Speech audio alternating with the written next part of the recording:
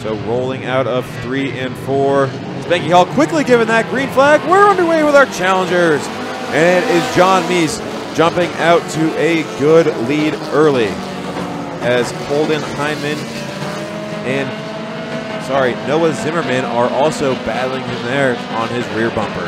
Into 3 and 4 they go for the first time. It is Meese who's got the race lead. He'll lead lap number 1. Heineman holding tight in that number 2 spot as they head down the front straightaway.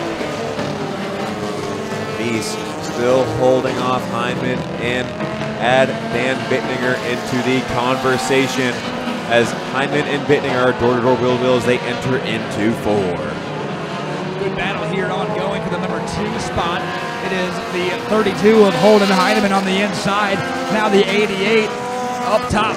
Bettinger is trying to get around him. He does so. Takes away the number 2 spot as they head down the back straightaway. Bittninger eyes on John Meese now as he is inching that length into about 1 car length as we have 3 laps down. John Meese now has a new contender in that number 2 spot. Bettinger is there. Meese is in second in the points here for the Challengers class at Stateline Speedway this year. He is trying to hold on to a good finishing position to maybe close the gap on Peter Volpe, who has the top spot in the points as the yellow flag is in the air. That is the X10 of Bryant Goggle pulling it into the infield. Start zone, green flags in the air, we're back underway. And they come down the front straightaway. It is John Meese who's got the race lead. Leads them back through 1 and 2. A couple of the cars very sideways and holding on to the car somehow was the 28D of Tim Drager. Now they head down the back straightaway. John Meese still the race leader. Bittninger trying to reel in Meese as they will come out of 4. It is still Meese, but not by a lot after 4 laps. Meese holding on to that top spot. Bittinger is trying everything he can to get to the back bumper. Just about 1 car length of separation as they head down the back straightaway. Bittinger drives up to the top of the racetrack, climbs the ladder, tries the high line, but loses a car length off turn 4 down the front straightaway. It is all Meese up to this point, but add Noah Zimmerman in the Espiara in the conversation for 3rd place, battling the 32 of Holden Heineman as Heineman will pull away. But there's about a 7 car length, maybe 8 car length lead between Bittninger and Heineman for 2nd place. They head back through turns 1 and 2 and onto the back straightaway. Bittinger to the outside. The 2 race leaders, they split the lap machine as they head through 3 and 4. Again, they get around another lap machine. Meese on the inside continues to lead the way off turn number 4. Meese starting to hit some lap traffic, could affect this, leaving the door wide open for Bittninger as Bittninger is slowly reeling in Meese, getting that car length lead down about 1 car length. Bittinger dumps to the high side again through turns number 3 and 4 and on to the front straightaway. Meese with the race lead, still some lap traffic directly ahead that will have to be dealt with here before the end of this one. Now off turn 2 and down the back straightaway, Meese opens up his lead again. It's about 2 to 3 car lengths entering turn 3. Here comes Dan Bittninger, shoots out a rocket coming into 3. And we have contact down the front straightaway between the 37 of Chelsea Haskins. I didn't get a number on the other car. Here they come off turn 4 to the restart cones, back onto the front straightaway. Green flag flies yet again here at Stateline Speedway with 4 laps to go. Meese has the race lead. Bittinger trying desperately like he has been all night to find a way around the B17. Down the back straightaway, Bittinger right up to the back bumper, all over him as they head through 3 and 4. Working out of 4, and it's still all Meese up to this point. Bittninger throwing everything but the kitchen sink at him, trying to get him away as we have 3 to go in this feature. We got problems farther back, trouble in the middle of turns 1 and 2. A couple of cars go around the yellow flag. It's going to come right back in the air. Restart as they head onto the front straightaway. The green flag flies yet again. Meese jumps out to that solid car length advantage. Heineman looking to the inside of Bittinger. Not there this time as they work off turn 2. Meese still the race leader. Meese still holding off Bittinger with 3 to go, soon to be 2, as they enter into 3, working into 4. Heineman holding off Echeverria in that third place position. But 2 laps to go. Popsicle 6 in the area for John Neese.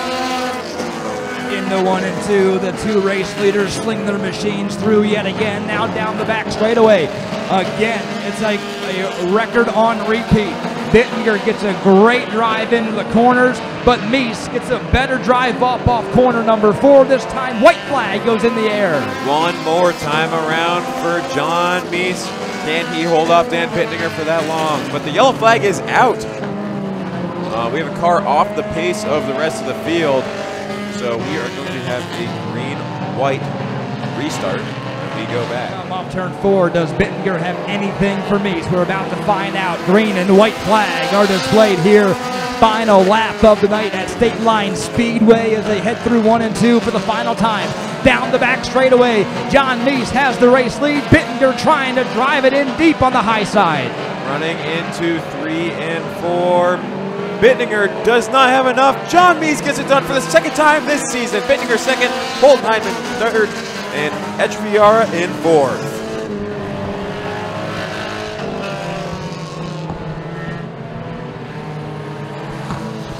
So John Meese gets the job done here, holding off the late charge from Bittinger, who comes across the line in 2nd.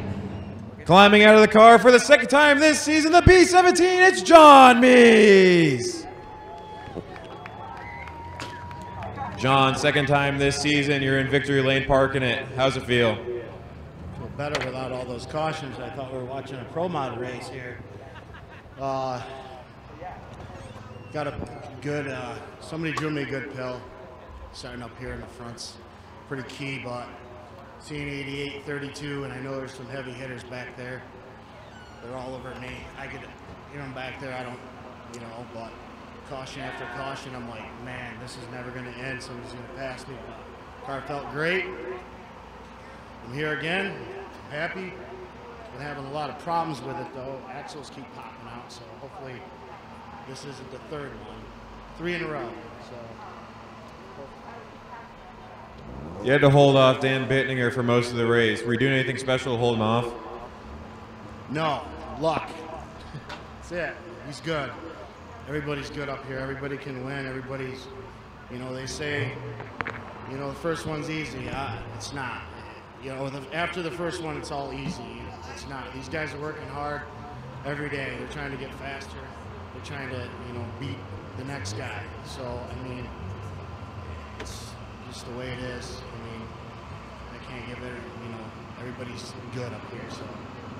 But I'd like to thank all my sponsors here. Gesso Custom Covers, Blue Power Works, Chautauqua Removal, A Automotive, Kickstart Properties. I got Lido's Crescent Inn. I forgot these guys last time. Seasonal Impact, ICP, Pest Removal, Chautauqua Cleaning, Ryan Carlson Home Repairs, Showers Auto Repair, Danielson Oil came on this year, big help. The Green Door Tavern, Precision Tree Care, Tom Majulis Masonry, LD Property Maintenance. Yeah, I know I got a lot, but Mike, now you're never going to get this back. You know that, right? I'd like to thank Tyler at HCP Handcraft Performance. He does a hell of a, tune for these guys. He's helped me out at the beginning of the season. He's helping Dan Bittinger. He's helping Holden. He's helping all the guys up front. I think all his cars finished in the top 5.